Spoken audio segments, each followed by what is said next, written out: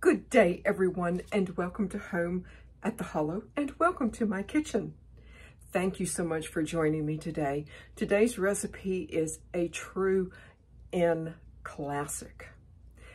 The recipe I'm talking about today is baked eggs with 3 cheese and a spice baked pears. It was by far one of the most popular breakfast dishes that we served at the inn. You can prepare it well ahead of time, refrigerate it, freeze it.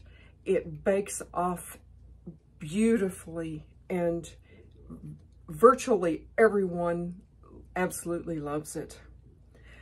And now, if this is a recipe that you are interested in, or if you just want to hang out with me for a while, then keep on watching. So I'm going to go through the ingredients list as quickly as possible. For our baked eggs and 3 cheeses, one of the most favorite that I served at the end. Of course, I served a lot of different foods at the end, but this was one of the favorites. In this bowl, I have mixed up very, very well 7 eggs.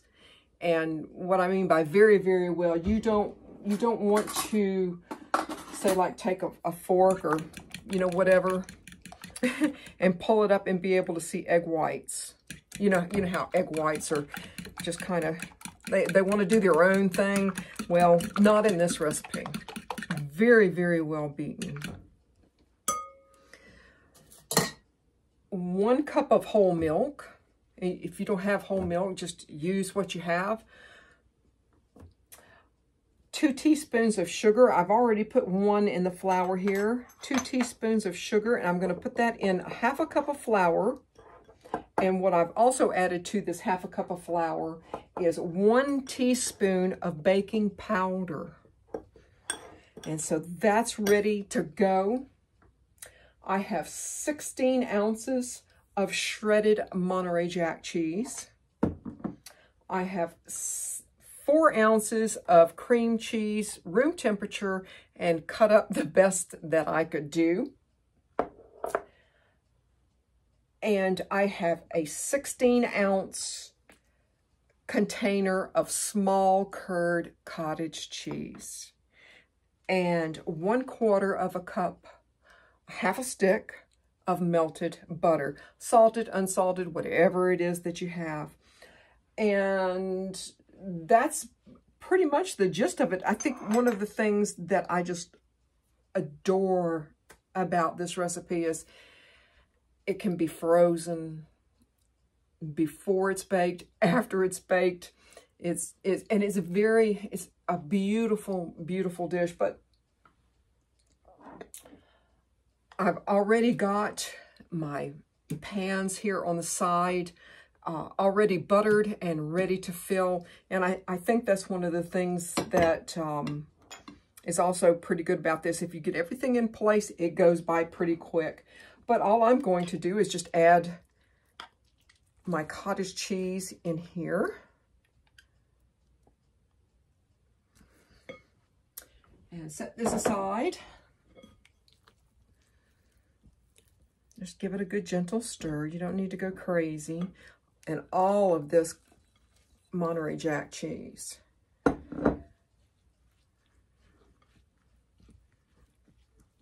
And all of this cottage cheese.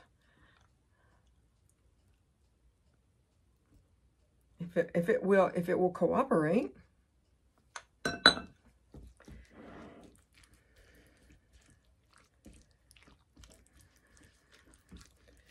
Get this mixed up as best that you can. I'm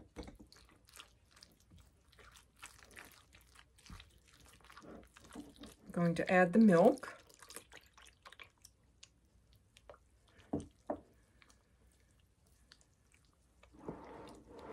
I have yet to meet anyone that did not just absolutely love this dish. And I did try to cut my cream cheese up as small as I possibly could. I'm going to add my 1/4 cup of melted butter.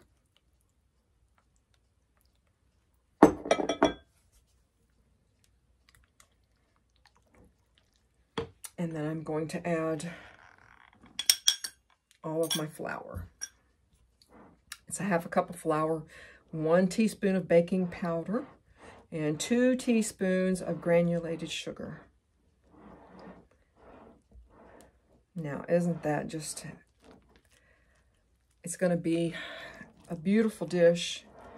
Your guests are going to be so impressed. And so what I've kind of decided to do, and this is just for you guys, and I think that's mixed up pretty well. See if I can get this ahead of time. And I've already gotten, now this is not a deep dish pie plate. No. What I'm going to do is I'm going to I have, everything is buttered here. Everything is buttered very, very well. And I've got larger ramekins and smaller ramekins. And the larger ramekin takes about a cup. That's a very healthy serving of this, guys. This is going to puff up. And then it's going to settle back down. After you take it out of the oven, it will settle back down. I only allow this to cool just long enough to handle it and get it on the plate as quickly as possible. This is, I'm only going to put a half a cup in the smaller one. And I'm going to bake this one off. And I'm going to bake, you know, 1 or 2, probably 2 of these off, so you guys can see what to anticipate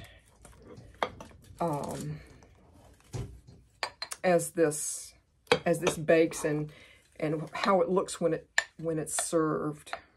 And of course, you guys know me, I'm going to make a bit of a mess.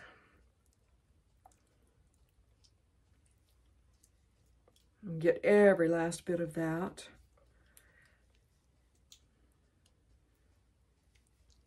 I have so many breakfast and brunch dishes. I used to be able to tell my guests that they could stay with me 2 weeks and not eat the same thing at breakfast every day. And so there you go. So now at this point, it's entirely up to you guys. At this point, if you want to cover it with plastic wrap, wax paper, foil, and then freeze it, it will bake off just fine. It can stay frozen and it will bake off perfectly fine.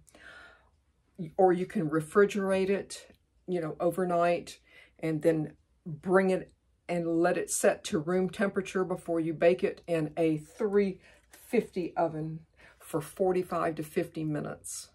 But what I'm going to do is I'm going to start baking these off and kind of take you along the journey a little bit, because you may have to, or I should say, I might have to take these out before the pie is done. And of course, logic is just going to dictate that. But there you go. It's just that easy. And it really is delicious. It's an occasional breakfast. You guys are going to love it. And I hope you join me for the bake-off. So we are going to start with a glass pan, a metal pan, whatever kind of a casserole dish that you have for the pears. You want them in 1 layer. And I have very lightly put a little bit of butter in here, to which I'm going to add, and this is, I'm not measuring, and the reason I'm not measuring is because it depends on your pan. You could have like a really deep pan or like a shallow one like mine. So the point of the orange juice or apple juice, if you have that, use what you have, is just to keep the pears from scorching. Now, to that, I'm going to add, I guess I should measure for you guys. Sometimes I just honestly don't measure. with something like this anyway. I'm going to add about 1/4 teaspoon of cinnamon. And I have some nutmeg here. Not 1/4 teaspoon because that's not a good thing. Maybe, I think you guys can see, just maybe that much, not a lot. And I could not find my ground cloves this morning. So what I did is I do have whole cloves somewhere, whole cloves. And I've just ground them up a little bit. Now, the one thing you really need to be super, super careful with is cloves, because if you put too much, I have found out if you put too much, it will wind up, the whole dish will wind up tasting like bubble gum. So, I mean, really, you just want just a pinch, not too much. So we're just going to set this aside. And now if you want to, you can add a little bit more butter. And I'm going to do that in a moment. But I'm going to try to set everything aside and make a little bit of room. Get something to cut with. Of course, I've already washed my pears. With pears, it's really tricky baking them. Mine are just a little give to it, and these are actually perfect. I can smell them. It has just a little bit of give. If yours are softer, then you want to bake them for a shorter period of time, because at this point, let's see, I think I had, oh yeah, right here in front of me. I'm going to take like an apple core, and I've cored that out. It's very soft on the inside, so I'm going to core a little bit more. I'm going to take the stem aspect of it out, or the bottom, and I'll take the stem here,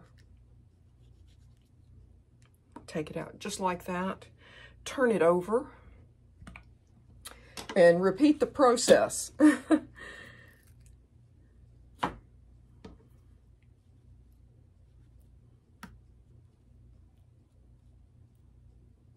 And no matter if there is a stem or not, I'm going to take this. Sometimes this leading down into here will be tough. And I have enough room for 3, probably 4 pears, but I'm going to do just 3 today.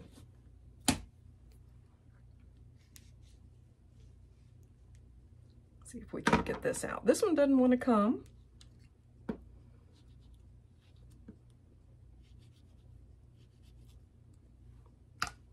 Let's see.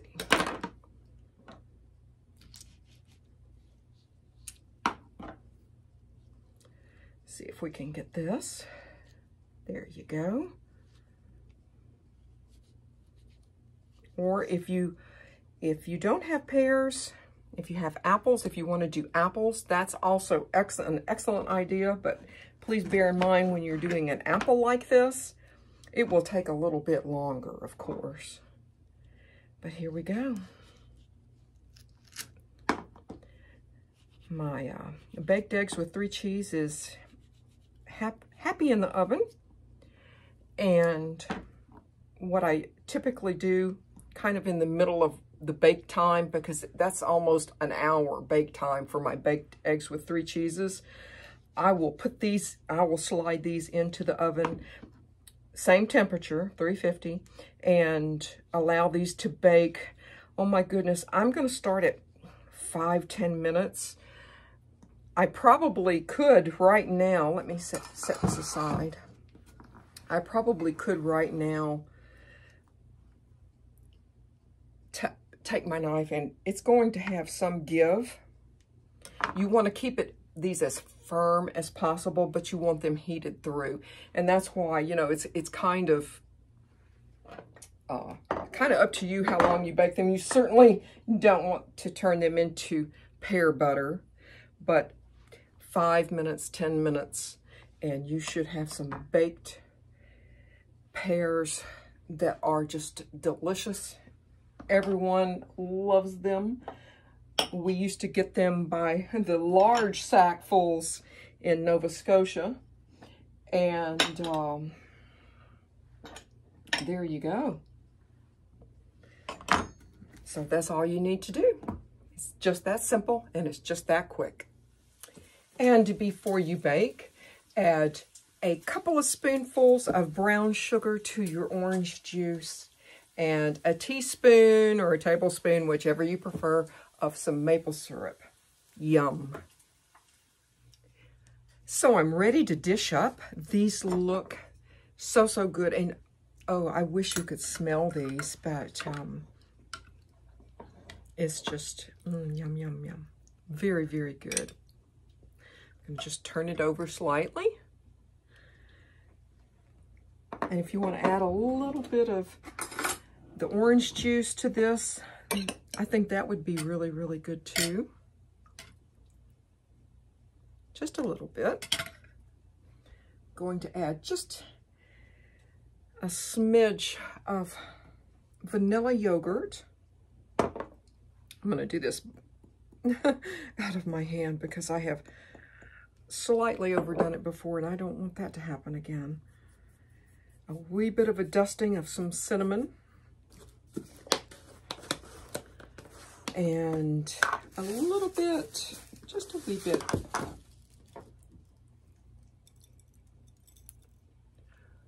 of a little bit of sugar.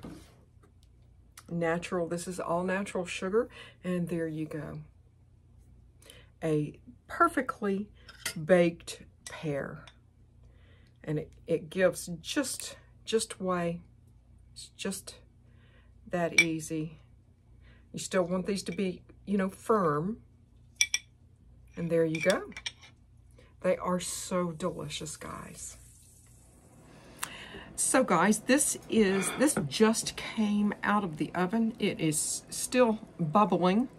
This is the smallest ramekin that I made up, and this is about maybe a little browner if you want it, but this was 45 minutes at 350 degrees, and I'm gonna see if I can try to encourage this to come out. Now, you know, if you want to, you can always serve these in the dishes themselves. They will puff up, but once you take them out and turn them onto a plate, they will, you know, kind of settle down a little bit. So, you know, don't worry too much about that. And I'm gonna become prepared because, oh, it's super, super, super hot. Come on. Let's see if I can do this. Whoop. And there we go. We're gonna turn this over. So the pretty side is up top. Whoops. And there you go. I probably should have waited a little bit and let it cool off a little bit in the ramekin. It would have turned out, or actually released itself, I should say, a little bit easier, but I wanted you guys to see this. This is delicious. I still have my larger ramekin and the pie in the oven. I'm gonna let the, you know, just a little bit larger ramekin go for, I set the timer for another 12 minutes.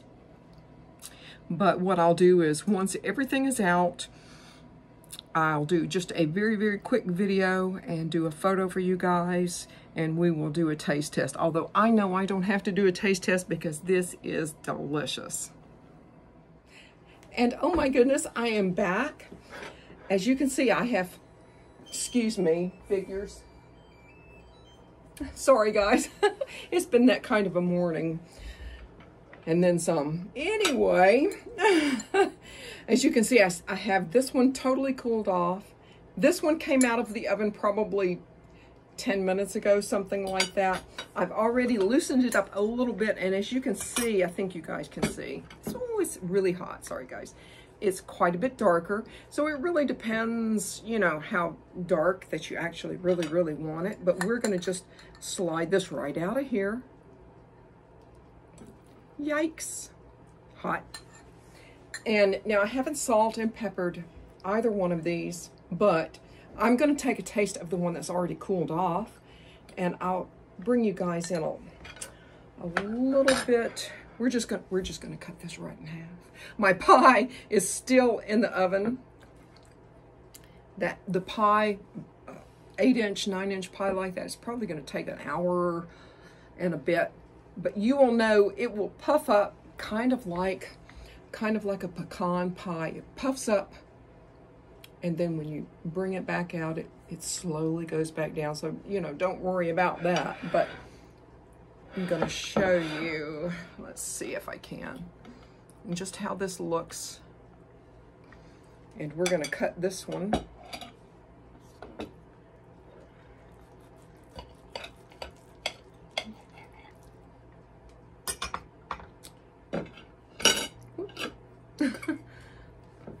And show you how this looks. Steam is still coming off of it, but a wee bit of a taste. You can definitely see the cottage cheese and all the cheeses running through there, but a huge thumbs up.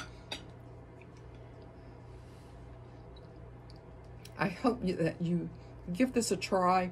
It's perfect with bacon or ham, whatever it is that you want to serve with your breakfast, and the spiced baked pears that I'm getting ready to pull from the oven. Give it a try, enjoy, and with that, I hope to see you here, right here, home again at the Hollow. Goodbye, guys.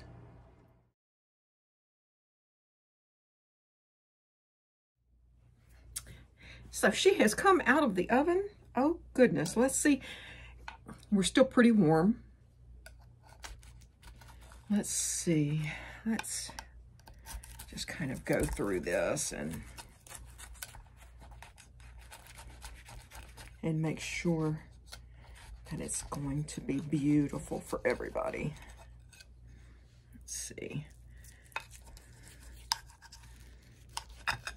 And see, this is about how much it, about how much it settles down. It's not too bad.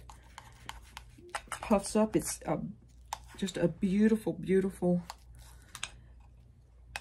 breakfast. And let me get a small plate for you guys to see, because, you know, you want to present these really very, very pretty. I think you guys can see how pretty. Of course, this is a generous piece, but this is what you guys are looking for. Just beautiful.